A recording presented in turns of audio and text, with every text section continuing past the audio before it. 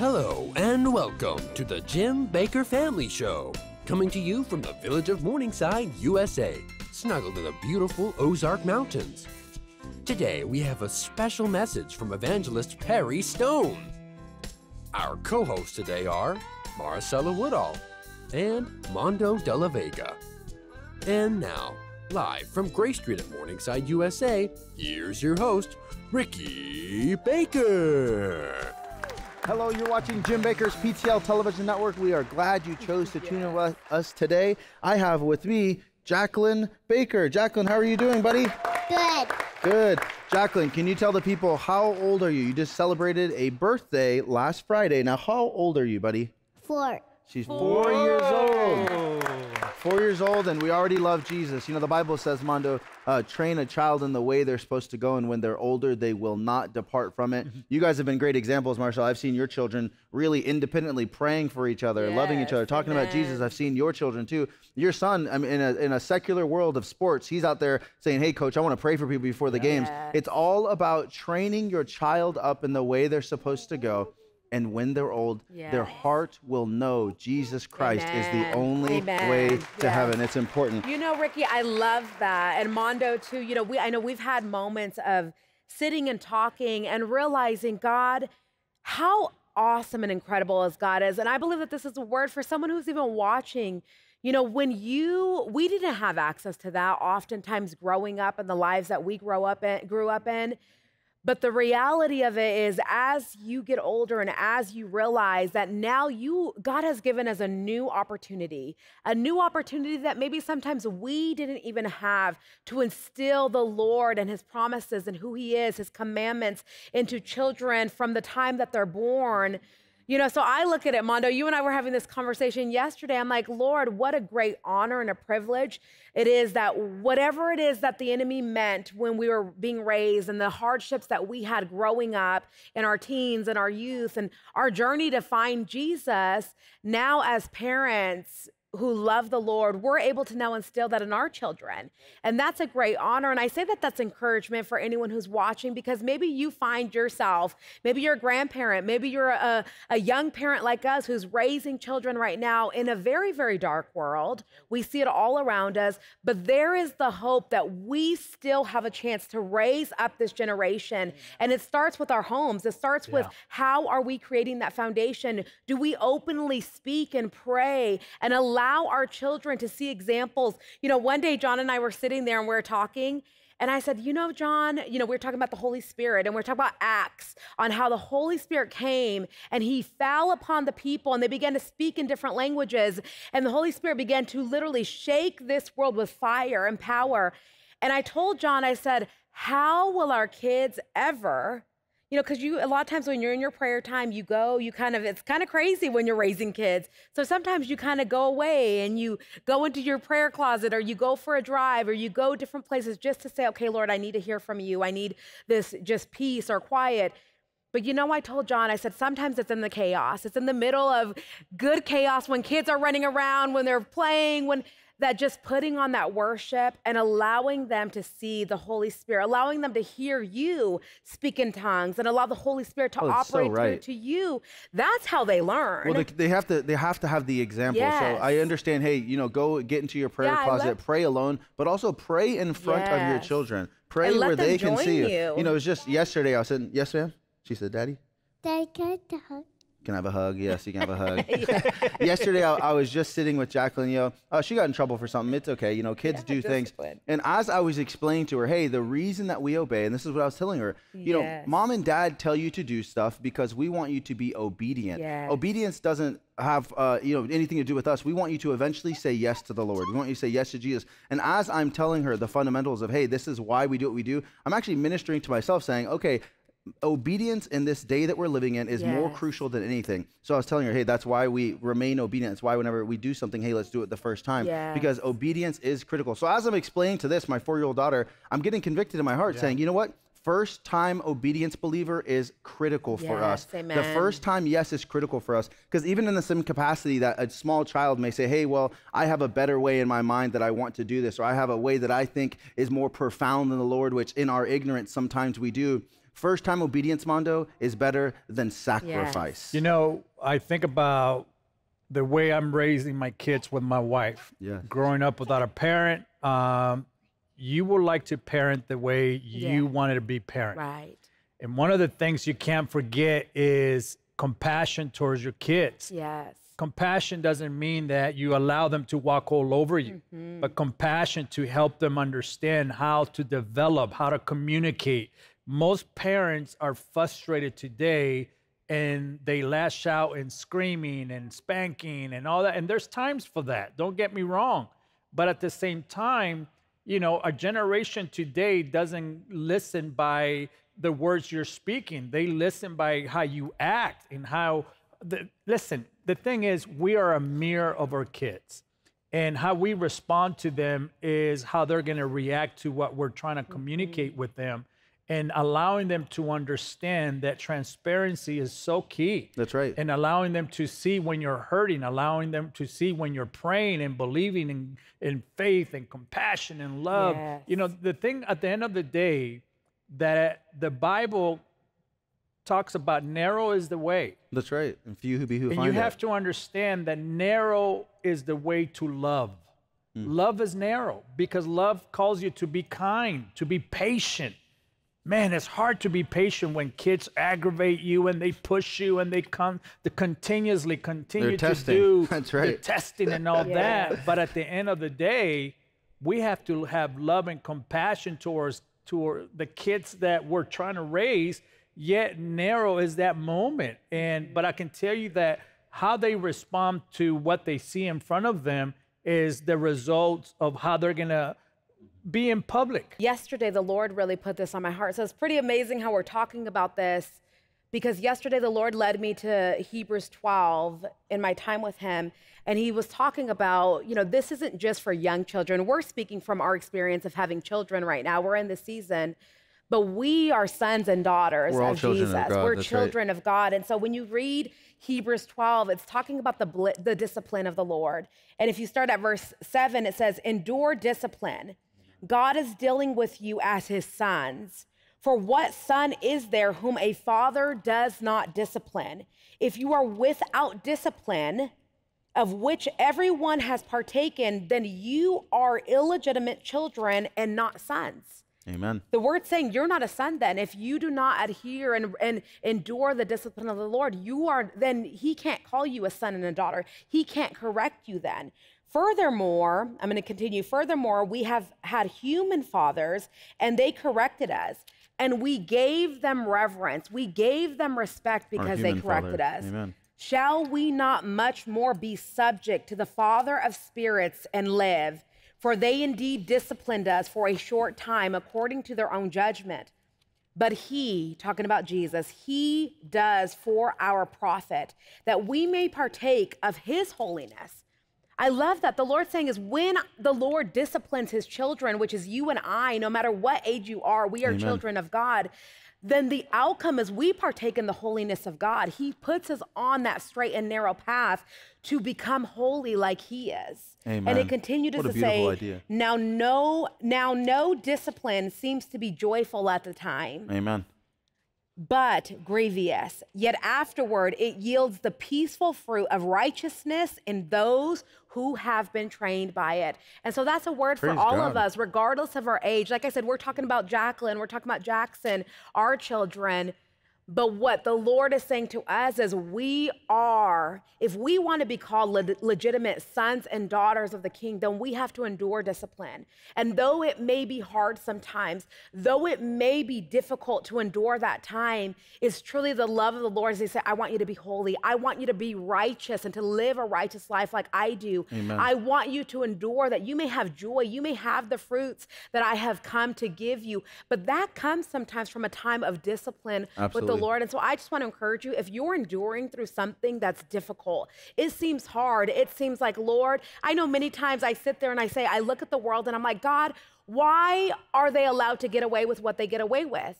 And yesterday the Lord showed me, he's like, this is why, because the world, the people of the world they have not become legitimate sons and daughter of that's a my good word. kingdom. And so I want to encourage you that as you're going through this time, endure it, press into God, allow God to say, hey, Lord, if there's anything within me, Lord, bring purity, bring holiness to this situation, and God will do just that. That's right, he will. You know, believer, forgiveness is our best weapon. We must continue to do that for one another because we will fall, but believer, we must get back up and continue, like Marcella said, pursuing righteousness. Whether you're 8 or you're 88, Yes. the Bible says, be holy because I am holy. That's the word of God, friend. It's so important for us to be holy because he is holy.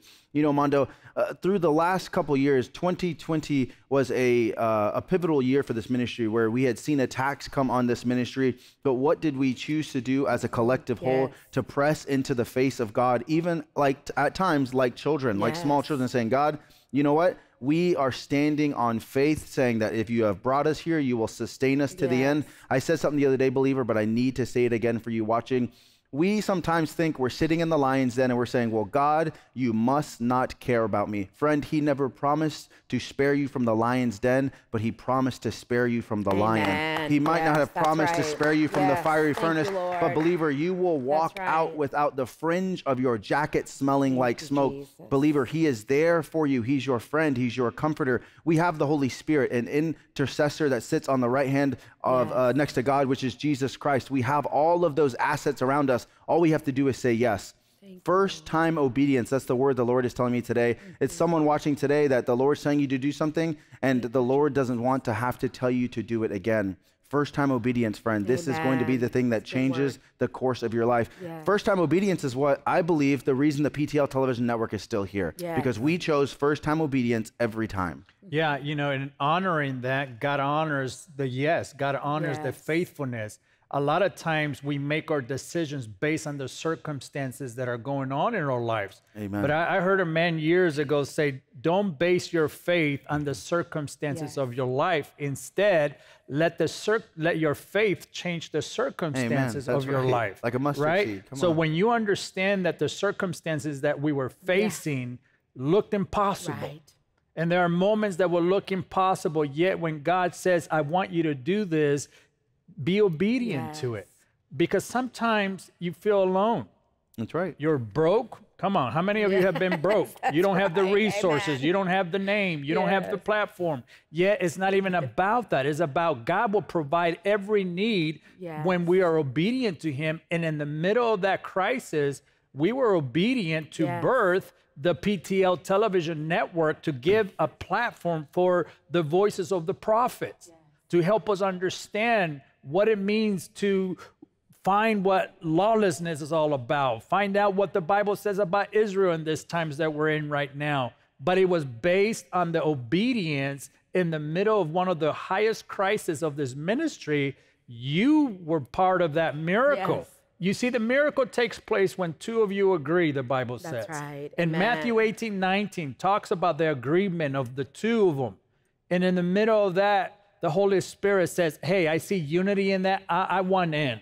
Because once he gets involved, the revelation and the vision takes place. And now you're seeing the fruits of the fulfillment of the obedience. That's right. There's fruit. Yes. Anytime God calls you to obedience, what is the sign that you have followed his obedience? It's the fruit. Yes. That's right. Amen. The tree And will if you're bear bearing fruit, Yes. then you know that the obedience that you set out to do will flourish, and now it's time to harvest that. We want to continue to broadcast the gospel of Jesus Christ around the world. We want to bring you the best revelation teachers we possibly can, which we are dedicated to continuing to do. And we are wanting to make sure that the gospel is uncensored and unfiltered. Mondo, we are noticing a trend where people come to the PTL television network and they say, I had recently done an interview at another station, and God bless them, but they say, but I was told I couldn't talk about X, Y, and Z issues. We want to bring you a raw and unfiltered version of the gospel where if the Bible says it, then we will support it because Amen. this is our foundation. That's right. Our opinion doesn't matter. We have no opinion. We simply have the word of God.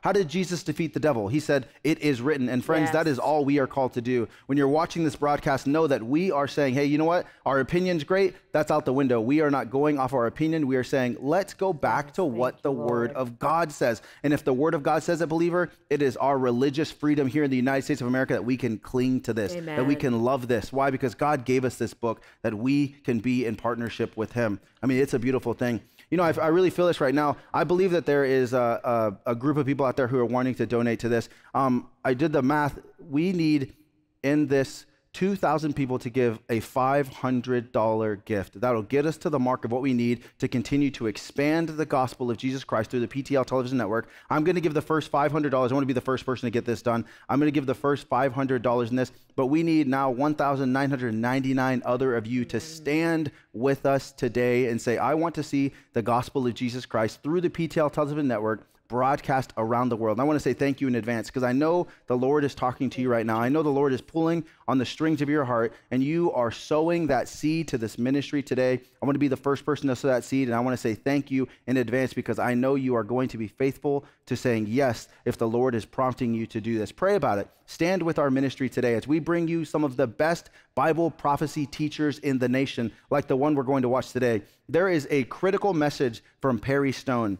And I want you guys to listen to this. If you don't know who Perry Stone is, he is an evangelist, the founder and president of the Voice of the Evangelism Outreach in Cleveland, Tennessee. He is one of America's foremost experts on Bible prophecy and the host of Manifest. That's a weekly television program which airs here on the PTL television network, The Voice of the Prophets. That's Sunday mornings at 9:30 and Sunday nights at 10:30 p.m. We want to play this video for you. This is a critical message, friend. If you have a notebook, please get it out. If you have this on record, make sure you watch it a few times. This will be the third time I am watching this message. This is one of the most critical messages I have heard for this day today. I want you to watch this with us, friend.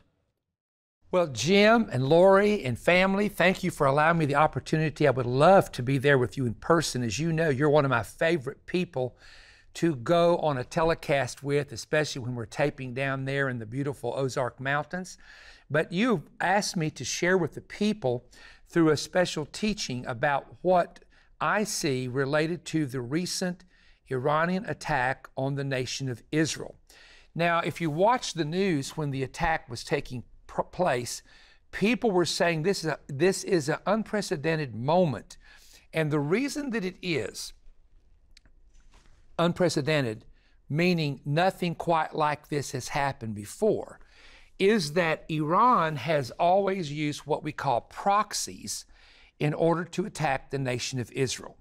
For example, most of the terrorist attacks that happened in Israel, in fact, I would dare say all of them that have happened inside of the country of Israel over the past several years that came through groups in the West Bank or the Gaza Strip were predominantly supported by Iran's mullahs or by Iranian money. Now, the Israelis don't show a lot of pictures of this, but they are finding stashes of gold, of silver, just silver bars, I don't even know the tons that they have found. When they've gone into these tunnels, they have found money, just all sorts of money, including Israeli money and American money. And this money was used, of course, to barter for weapons and to give to families.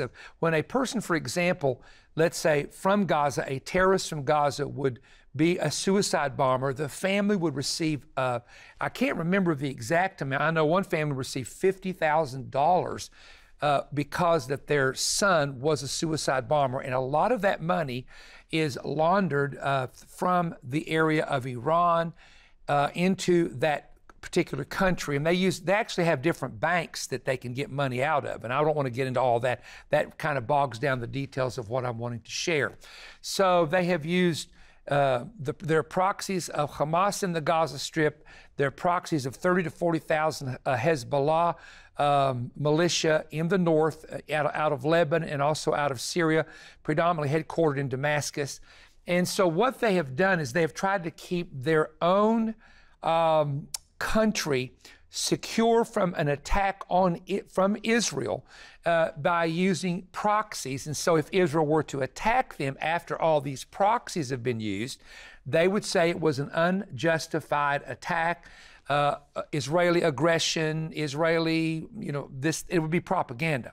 Well, what they recently did really altered the situation because the drones, the missiles, and the other flying missiles that were sent into Israel changed the entire situation. Now, the situation that Israel finds itself in now is really, really precarious for the following reason. If you were to continue the war in Gaza, which they appear to be going to do, you have military troops that are going to be activated there with tanks and military equipment. Then you have the north, which Hezbollah claims that they have a total, and I honestly don't doubt this number. They're in storage in warehouses and just all over the place. 150,000 possible missiles that could come into Israel. Now, it doesn't mean they can launch those all at one time. You have to have the equipment for the launches. So, that's a part of it. Israel really knows from their intelligence where most of these places are. And some of these places, as you have learned in the Gaza Strip, they put military equipment and they put missiles and grenades and guns in hospitals, in schools, in mosques, because they know that normally Israel would never attack a mosque or a school or a hospital and bomb it because of the innocent people that would be killed in it. So they're aware of that. They've been aware of that for many, many years. So what has happened now is Iran, as a nation, has opened itself up to an Israeli retaliation. Now, Israel can retaliate several different ways, and I want to share those with you. One is they can retaliate with cyber attacks. We do know for a fact that Israel has been behind numerous cyber attacks in Iran in the past. So there could be a massive cyber attack. The one thing Israel's concerned about is their nuclear program, the Iranian nuclear program of getting a nuclear bomb. And so the second area of which Iran is very concerned is that their nuclear facilities would come under some heavy type of missiles or bombing by Israel. And of course, that can be dangerous because of nuclear radiation leaks. The other way that Israel can eventually attack is to have limited attack on the facilities, what we would call the military bases or the facilities where the drones and the missiles are located. Of course, that would be massive explosions, but that is a limited attack where you don't attack, 300 to 400 sites. You take maybe 10, 15, or 20 key sites and attack them. That's possible as well. Now, many years ago, and I think I wrote this in my book on the vision, but many years ago, I did see something very strange happen in which I saw, and I don't want to go into the entire detail, it's too lengthy to go into, but it was a vision. It was not a dream. It was an actual vision. But I did see nuclear cooling towers spinning, forming tornadoes, meaning a problem, and I saw two of them. So there was at least two in this vision. I saw where radiation had been released, where the trees were dying, wherever this was. They were located off of the water. I did see that. And I saw where the bulls, which represent the stock market, were just running like crazy. And the bulls were running, which to me would imply the bull market would crash and the stocks would go under. So I saw that. Then, many years later, I saw what looked like the storage facilities for oil, the storage facility for oil, something similar that you would see in Houston, Texas, or in Texas off the coast there in one of our oil states.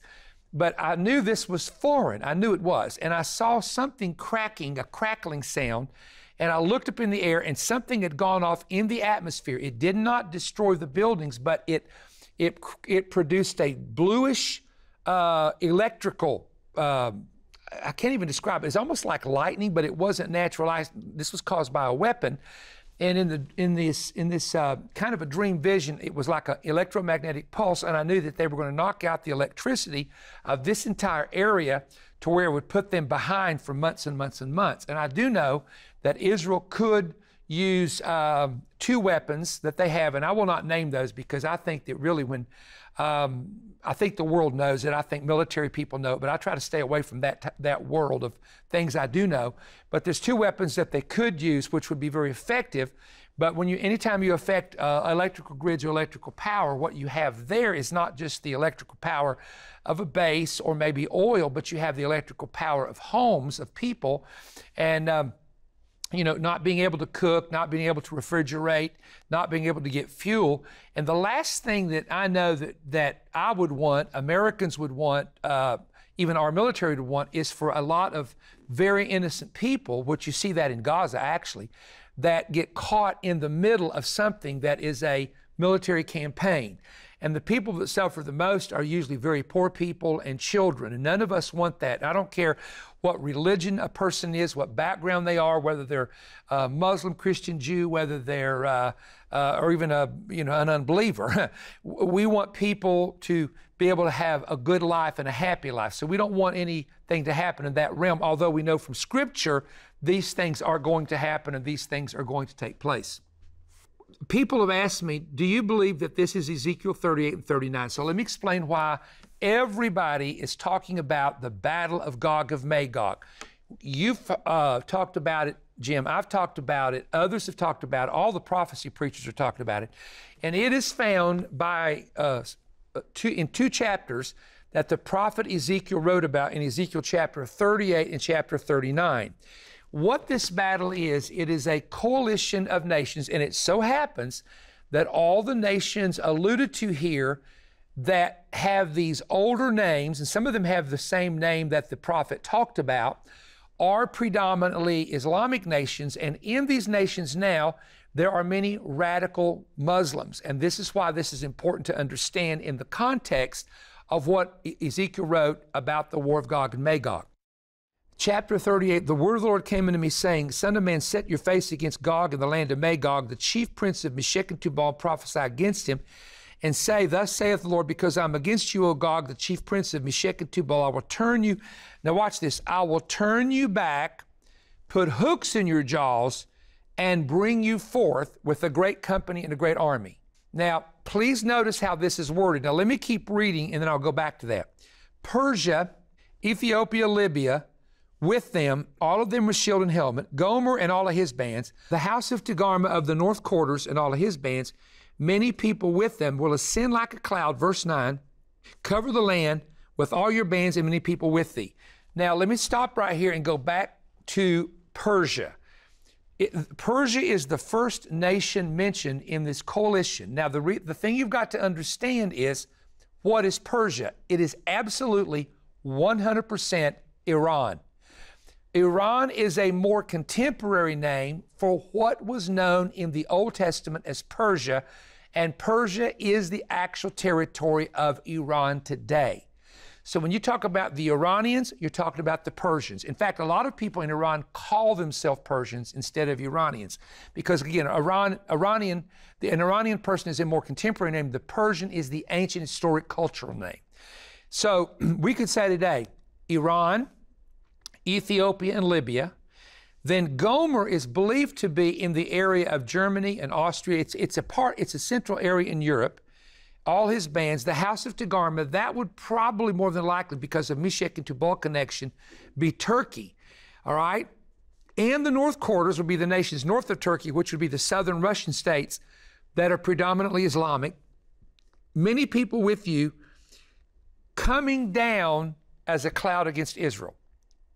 So the reason everybody is really concerned and talking so much prophetically about the war that's taking place is because of the name Persia and how we've always known that Iran and Persia would be a part of this war. Now, here's what's interesting. If you go back to ancient Persia in the time of Esther, they were very friendly toward the Jews. In fact, when it was the Medes and Persians that overtook Babylon and gave the Jews permission to go back from Babylon to Jerusalem, to Judea, gave them the treasures of their temple back, and they were very friendly to the Jews. In fact, all the way up into the time of what was called the Shah of Iran, who was the leader of, it was a monarchy, the leader of Iran until 1978-79, right in there when there was an Islamic revolution.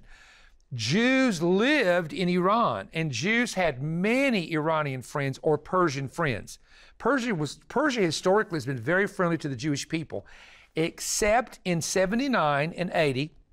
And if you'll remember, the U.S. Embassy was not attacked with bombs, but it was, they tore the fence down, got in there, and they took all the hostages, American hostages, under Jimmy Carter for 444 days. And that's why Jimmy Carter lost the election.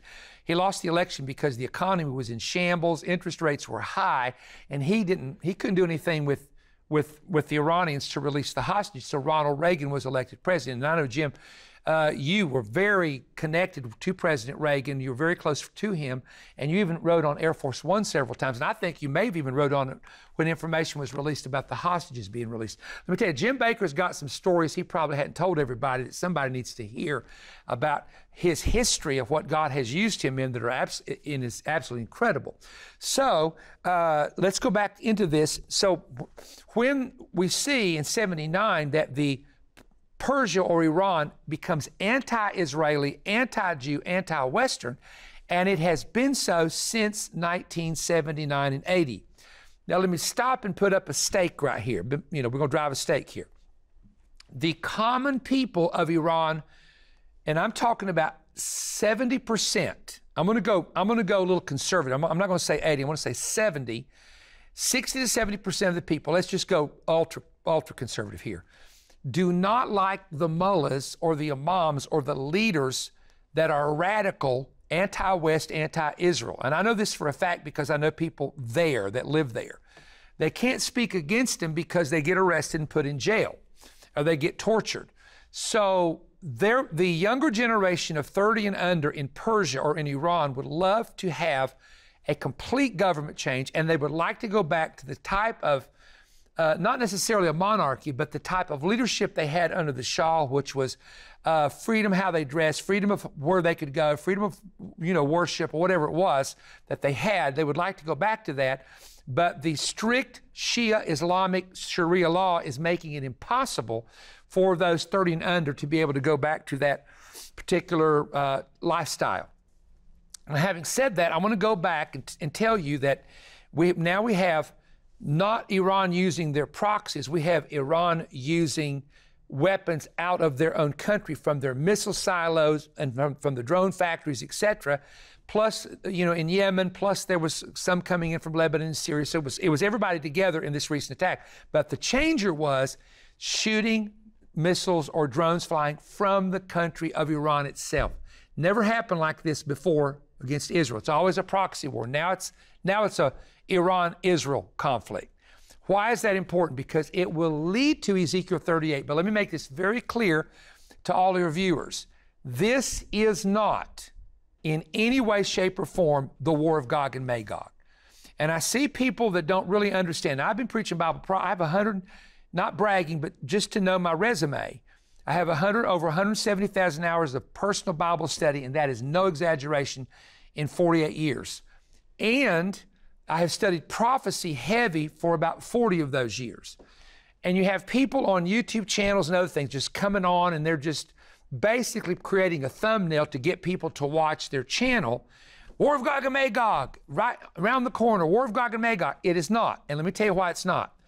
Because the only places that are now involved in what has happened recently are Gaza, and there were no missiles sent from Gaza to my knowledge, but you have the Houthis, which are from Yemen. Yemen is not even mentioned here, not even close, not even in that area in the war of Gog and Magog. So Yemen's involved now, which means something's going to happen to Yemen, and I believe eventually Israel or someone is going to go down there and just blow their military apart. I'm not talking about killing people, but I'm talking about the equipment, the warehouses, the drone places, just do away with it, because Yemen's not even mentioned here.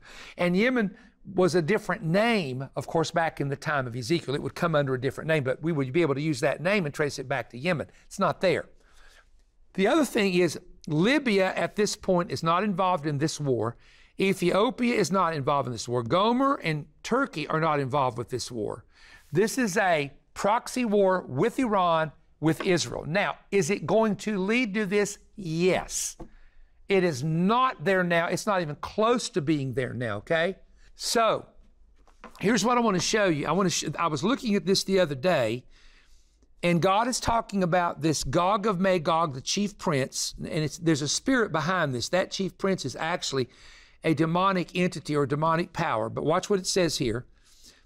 And I will turn you back and put hooks in your jaw and bring you down. Now, this turn you back is a very interesting phrase, because to me what it indicates is that God is going to see them attack or come toward Israel But instead of a full scale war, he will turn them back. Now, why does he turn them back? Because Persia by itself knows they can't defeat Israel.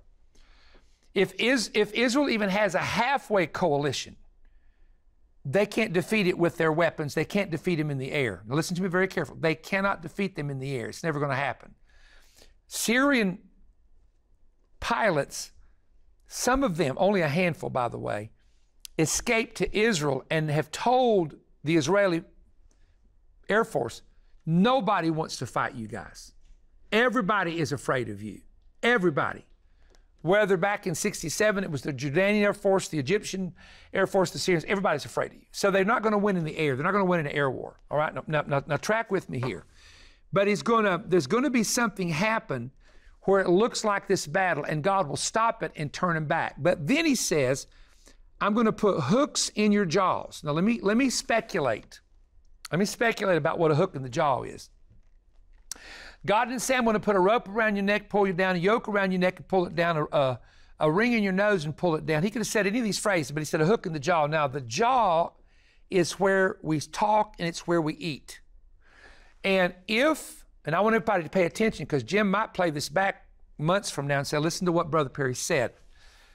If nuclear facilities are attacked in Persia and the wind is blowing the wrong way, it will blow on the land and you'll have the Chernobyl effect that Russia had, where the land around the area is totally polluted and completely useless for food.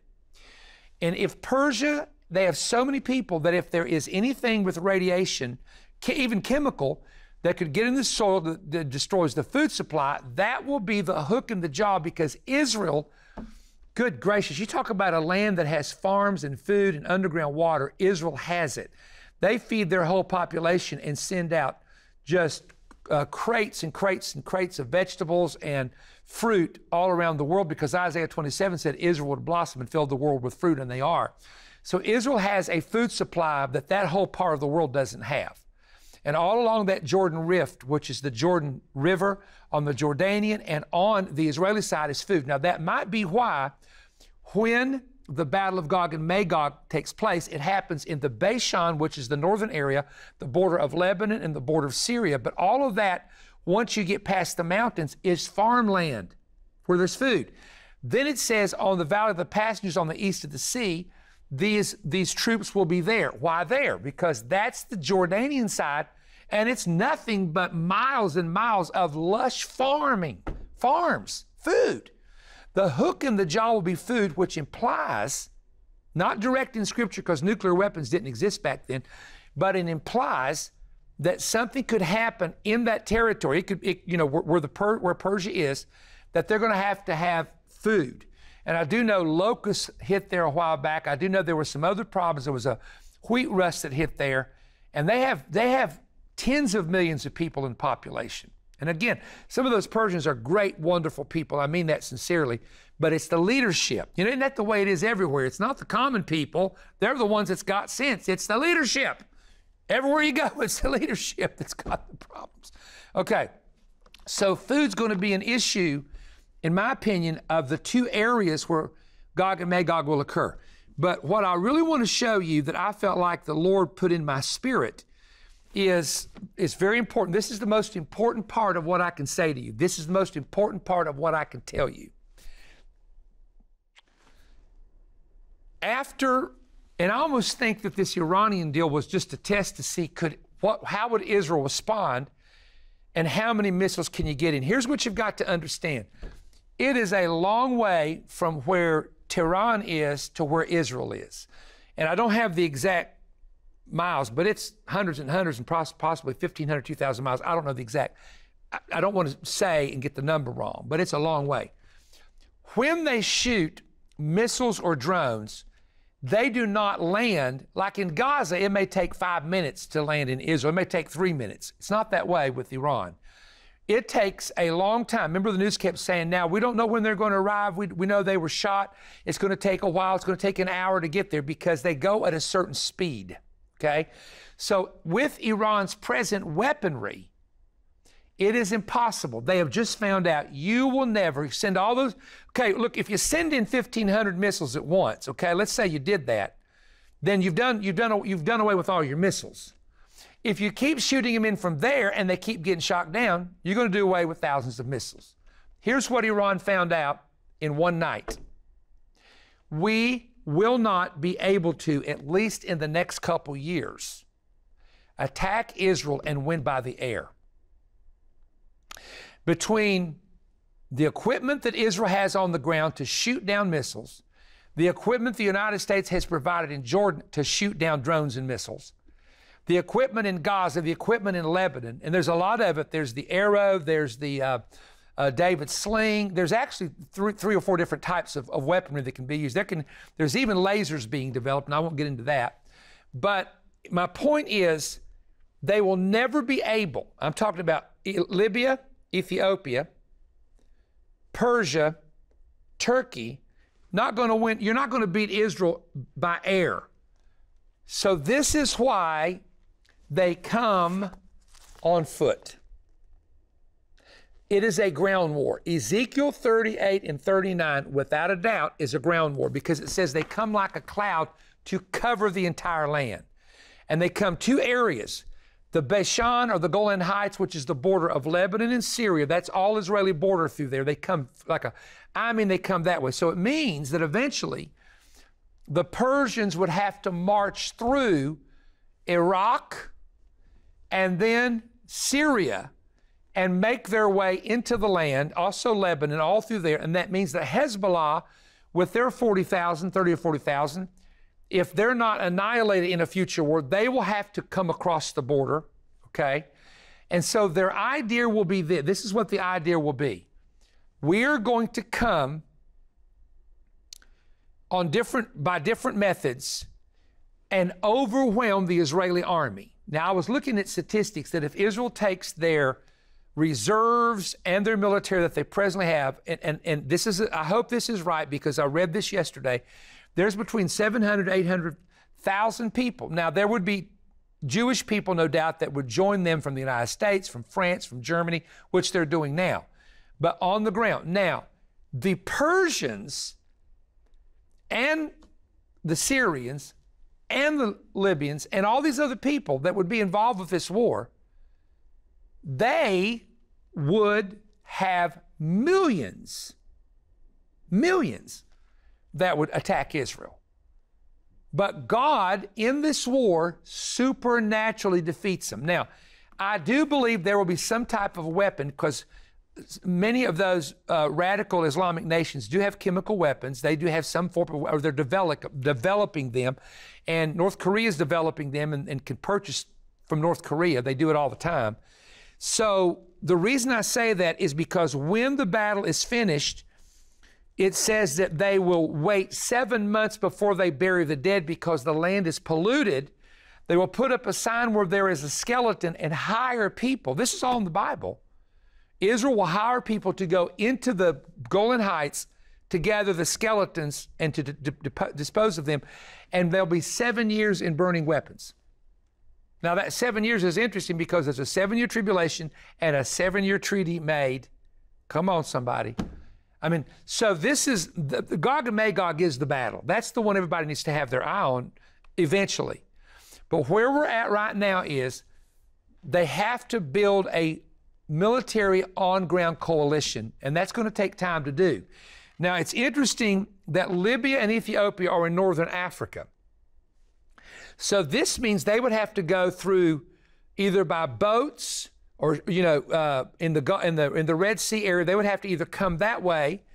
And there's still a little bit of mystery of their involvement. And would they, as the ground troops are coming north in this direction, would they from the south send in missiles from those countries? Again, here we go. That's yet to be seen.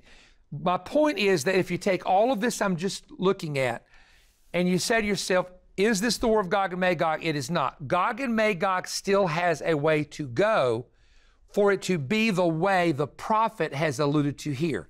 Now, if Israel would retaliate massively, then you would have all these, which is Ethiopia, Libya, Togarmah, the southern part of Russia, which is the north of Togarmah.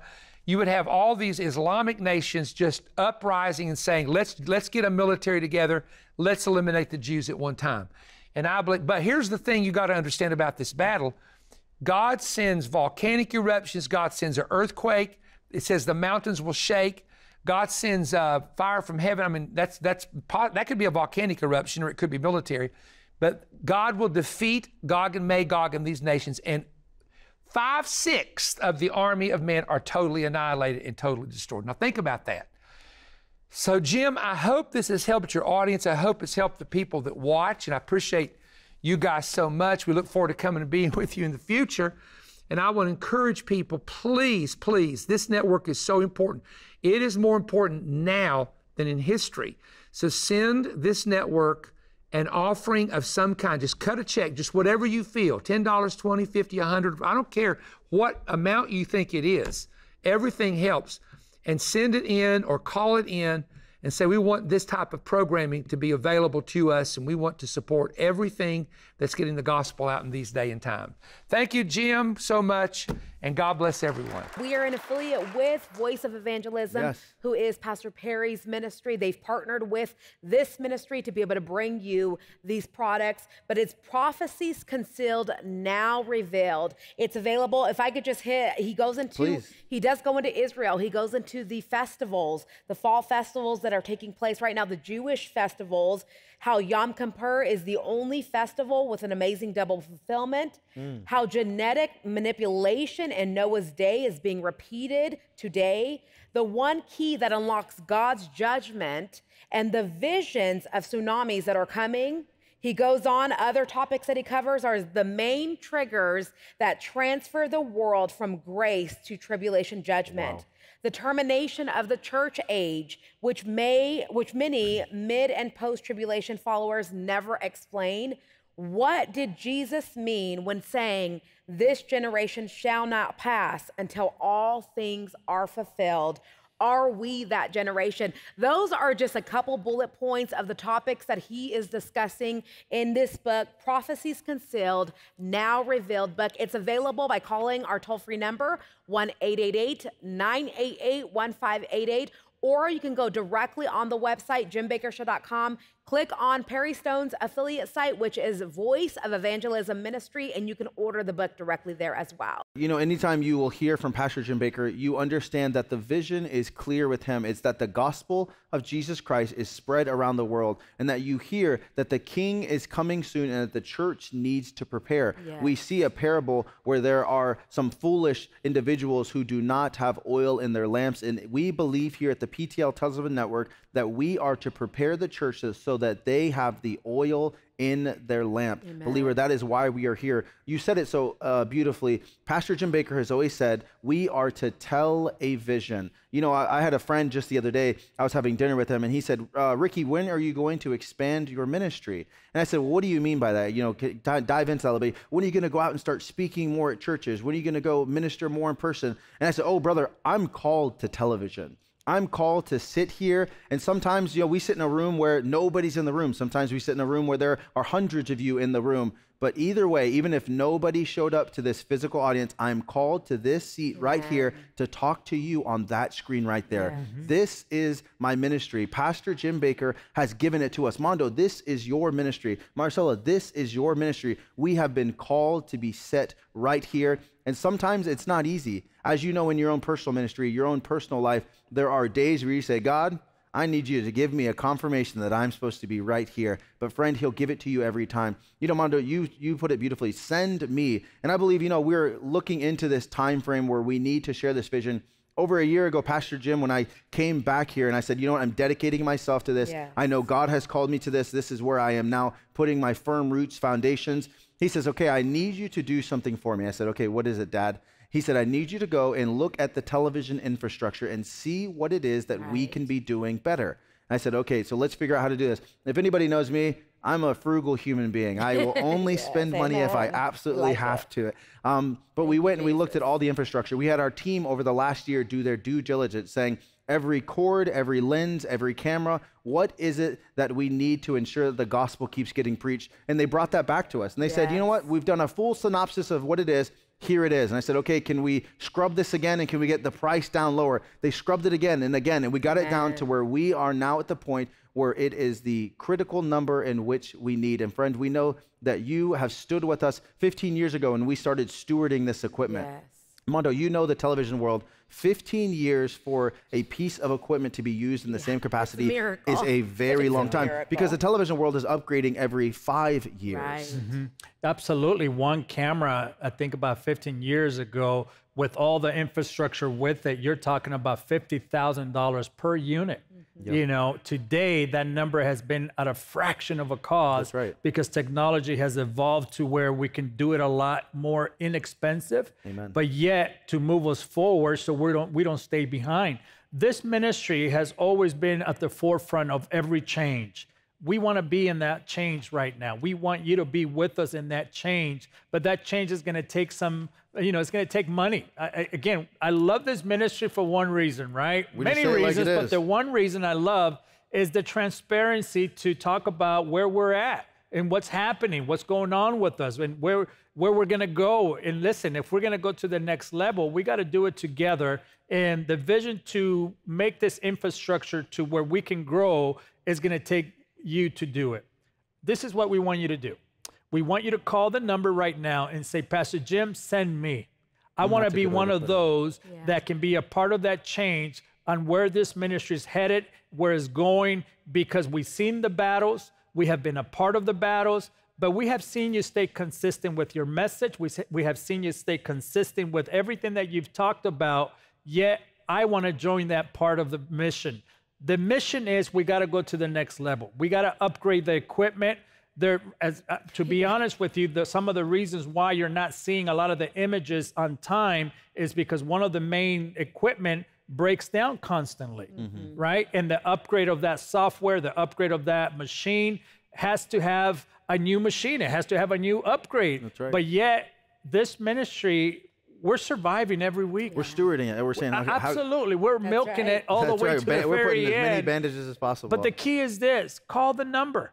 Match Ricky's offer, right? You donated. You standing in faith. I'm going to pray about how I'm going to do this because I want this ministry to go forward as well. Amen. We believe in this ministry. And I want to tell you something.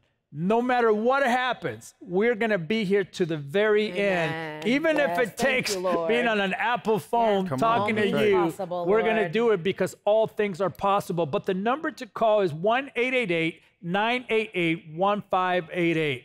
Or you can go to the website, jimbakkershow.com. I'm just going to do, guys, just like we did yesterday. Anytime that there's a need in our ministry, we sit around our conference table. And we understand that in that moment, Lord, and so I would ask you to partake with me as we enter wherever you are, wherever you're watching from. And we just pray right now, Father, Lord, we recognize, first of all, Jesus, God, that we are legitimate children of the Lord God Almighty. God, we are your children. We are your sons and daughters, Lord God. God, and you love your children, Father. You look down upon the lives of your children, Lord God, who are answering and saying yes to you, Jesus. God, and I believe right now, Father, that even as we come before you, God, we enter into your throne room, Lord, and we realize we do not take it lightly, Father. But I thank you, Lord God, right now, Father, that we pray in the name of Jesus.